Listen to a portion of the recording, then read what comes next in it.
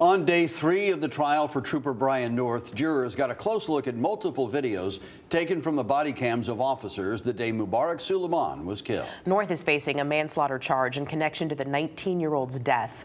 Fox 61's Julie LeBlanc has the latest. Tonight, we're hearing from the handful of police officers and troopers who responded the night Mubarak Soulemane was killed, and we're also getting a first-hand look at their body camera video. Multiple video clips taken from January 15th, 2020, the day 19-year-old Mubarak Soulemane was shot and killed after being chased by troopers. Left lane, passing 40, speeds 80. Initially, troopers were on I-95 South trying to stop Soulemane in a stolen car unsuccessfully. Prosecutors playing the dispatch call. Be advised, one of them was armed with a knife. Troopers followed Soulemane onto Campbell Ave in West Haven, where he crashed into another car, coming to a stop under the overpass. I heard sirens that were getting louder and closer. Jody Longley was pulled over that night, watching it all play out, her eyes on Soulemane in the driver's seat of the car. I just saw him sitting there. And then, like I said, there's a lot of commotion. Everything happened in a matter of seconds. I can't make out what anybody was saying. There was a bunch of just yelling.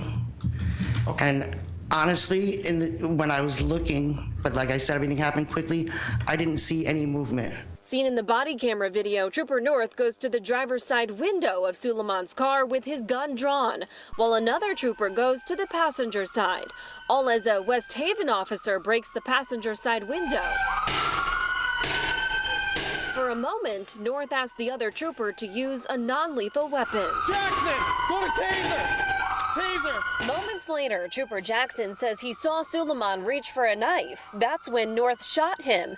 Trooper Jackson recalling it all in court. He was holding it, had it in his hand at the, I guess you call it the grip of the knife, and he was moving it in a very threatening and aggressive manner, as if he was planning to do something with that knife. Inspector General Robert Devlin Jr. questioning that so-called aggressive movement. He's turning to the driver's side of the vehicle, correct?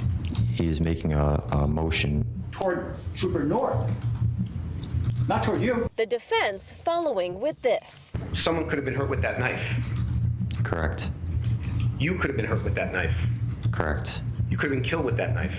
Correct. At the end of the day, the Inspector General and the prosecutor in this case saying he plans to rest tomorrow. As for the defense, they hope to call their first witness on Friday. Now, we will also find out tomorrow if Trooper Brian North plans to take the stand. We are in Milford. Julia LeBlanc, Fox 61, Connecticut's news station.